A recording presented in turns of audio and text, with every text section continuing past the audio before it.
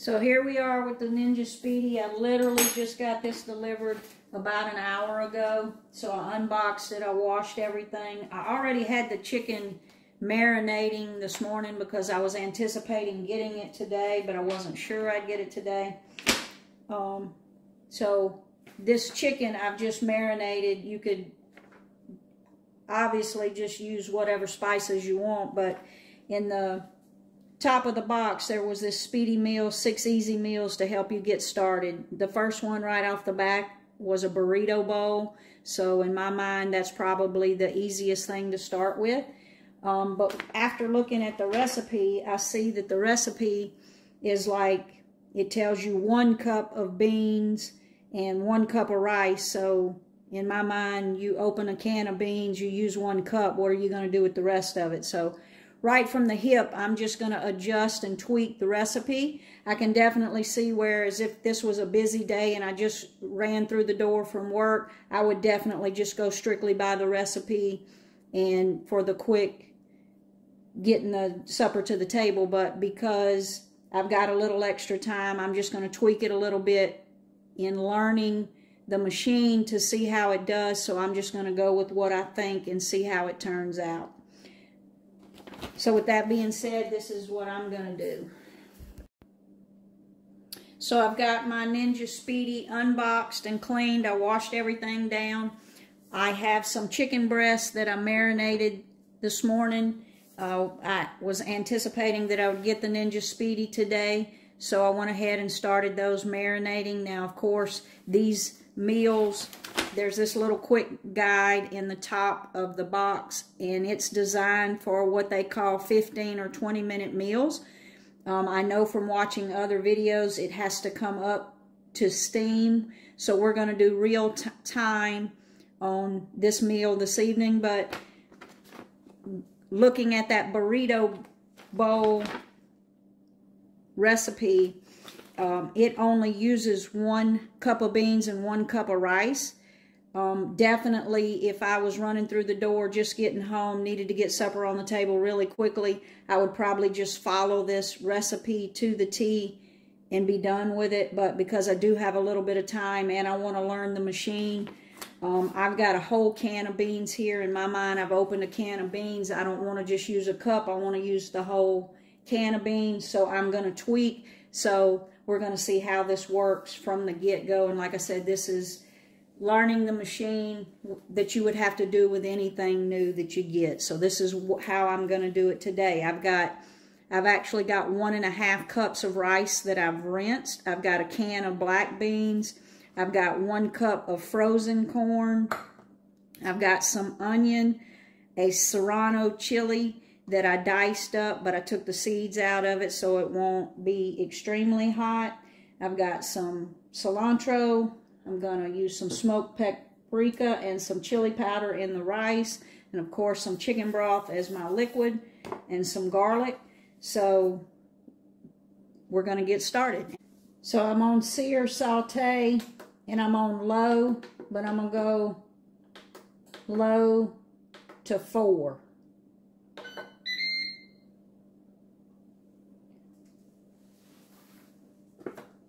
I'm going to go in with a little bit of avocado oil. Like I said, because I just want to get a little flavor on my onions and garlic.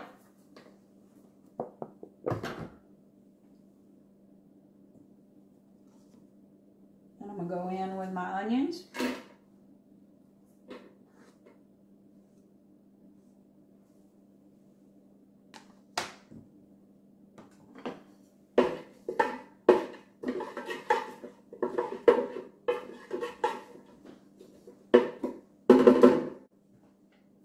See how that temperature does. I may need to go up on it again.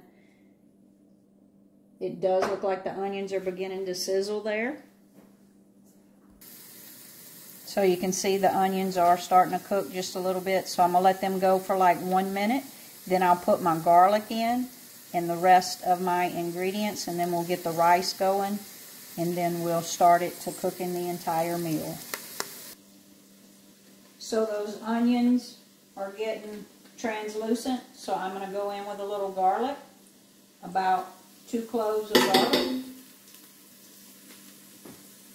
And now I'm going to start adding some spices. So of course I want to add a little bit of salt on those onions.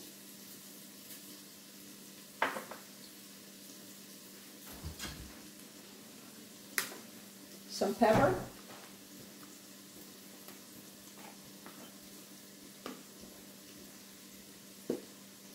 A little bit of chili powder because we've got chili powder on our chicken breast.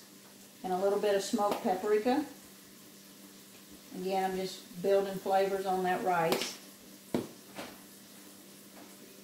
also going to go in with that serrano chili.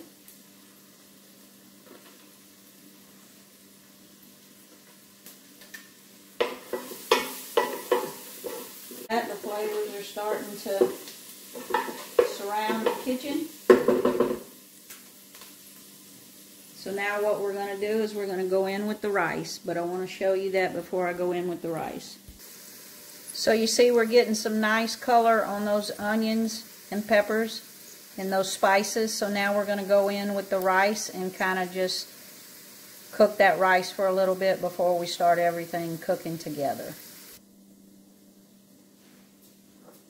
So I'm going to go in with the rice, and again, this was 1.5 cups of rice, and I did rinse it. That's why you see a little moisture in the rice. This is jasmine rice. And I did rinse it, and it's 1.5 cups. So I'm just going to stir that rice around in those vegetables and that oil and just get a little bit of color on that rice.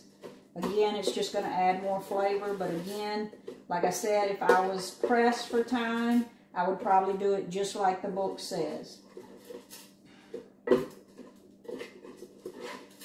I'm going to let this go for about 2 minutes. I'm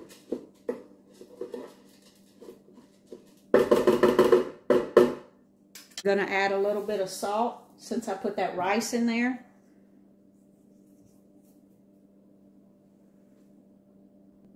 Our chicken broth will have some salt in it, so we don't want to over salt it. I'm going to drop a little bit of oregano in there. I don't have any Mexican oregano, so I'm just going with regular oregano. Again, just building a little flavor.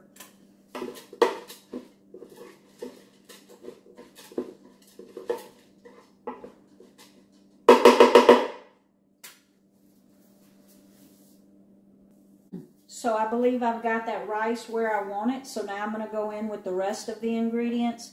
I'm going to go in, this is 1 cup of frozen corn. I usually have frozen vegetables in the freezer for quick meals like this. I'm going to go in with that whole 15-ounce can of black beans.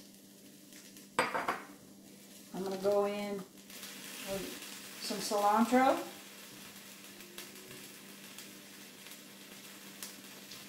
The juice of half a lime.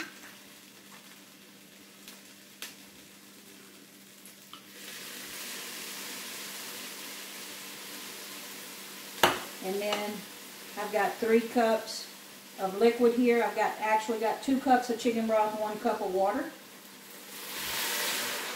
And I'm going to pour that over that rice.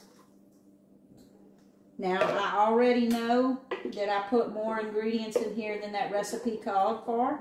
It says that for my chicken breast, the chicken breast should take 15 minutes to cook. So we may have to cook the rice a little longer once our protein is done. But again, this is us figuring out the machine.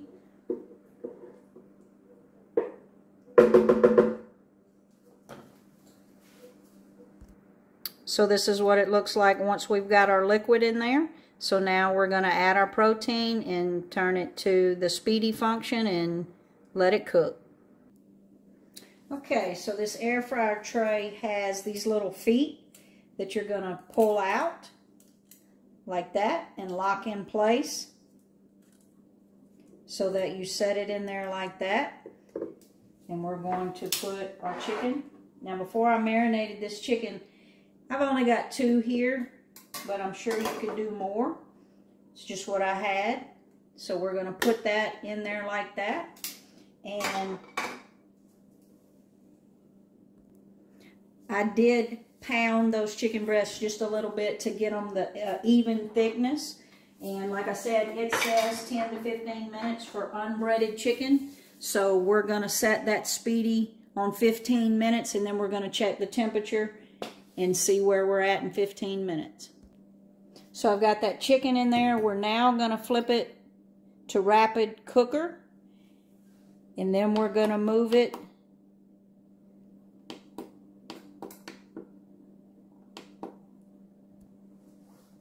So I actually had to turn it off and turn it back on to switch over to rapid cooker. I'm not sure if I did something wrong. I'll have to check my manual. But anyway, so now we're on Speedi Meals. We're at 390 temperature, and we're going to start it, the time, at 15 minutes. Now I'm going to time it and see how much time it takes it to get up to when it actually starts cooking. I'm going to actually prepare a salad to go with this while I'm waiting on it to come up to steam. So 9 minutes is how long it took it to start cooking, to build up the steam and start cooking. 9 minutes. It smells amazing in here already. So I'm going to let it go for the 15 minutes, and then we'll test the temperature of the chicken. So the Ninja just cut off. It cooked for 15 minutes. It come up to temperature for 9, then it cooked for 15. So I'm going to check the temperature of the chicken. Wow, look at the color on that chicken. Let's see what the temperature is, but you couldn't ask for a more beautiful piece of chicken. So we're at about 180 on the temperature in the thickest part of that chicken, so it's definitely done. I hope it is still juicy. We'll take it off, let it rest, and then we'll slice it up and see.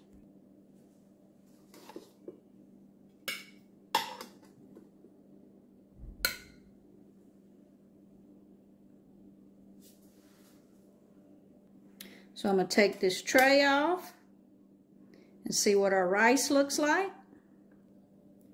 So that's what it looks like before I stir it. Let's take a stir and see.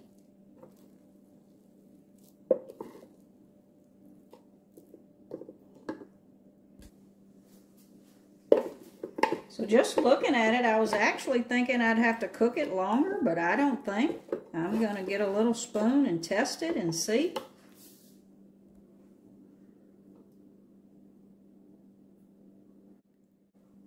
Y'all, so that's pretty impressive. In 15 minutes, that rice is perfect, and I definitely have texture issues.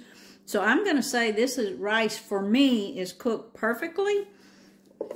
And I really thought I would have to let it go a few more minutes because, you know, I did make more than what the recipe called for. The only thing I'm going to do to this is just add a little bit of garnish.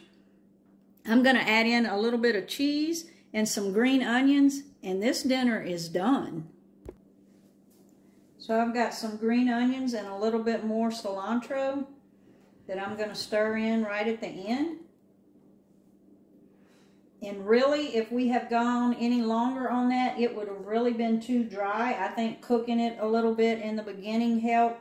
But y'all, I'm going to say that this machine, at first glance, is pretty impressive. Even though we had to do a little prep before, but literally in 15 minutes once it started cooking. I'm going to go in with some cheese right here. This is a habanero cheddar that I found the other day, and I absolutely love it. I hope it's not a limited time. I hope they keep it around. But I'm going to stir that into that rice. And then I'm going to slice up our chicken breast. And then I'm going to show you how we're going to plate it.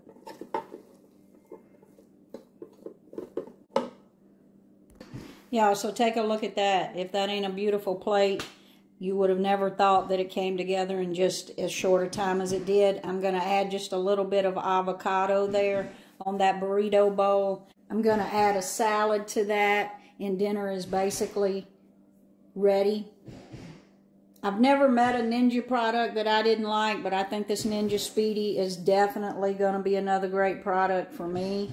Like I said, this recipe was straight out of the box, straight off of the hip, and you see what a beautiful plate I created. So if you would like to see more, please like and subscribe. I do think on the recipe, I will say that the chicken breast was not overly dry, but I think the next time if I were to do that over, I would pull that chicken breast at 12 minutes versus 15. Or if I had more chicken in there, if I had 4 breasts versus the 2 breasts, it probably would have been fine at 15 minutes. Again, if you want to see more videos of me finding out how to tweak this machine and tweak recipes, please like and subscribe to see more. Enjoy.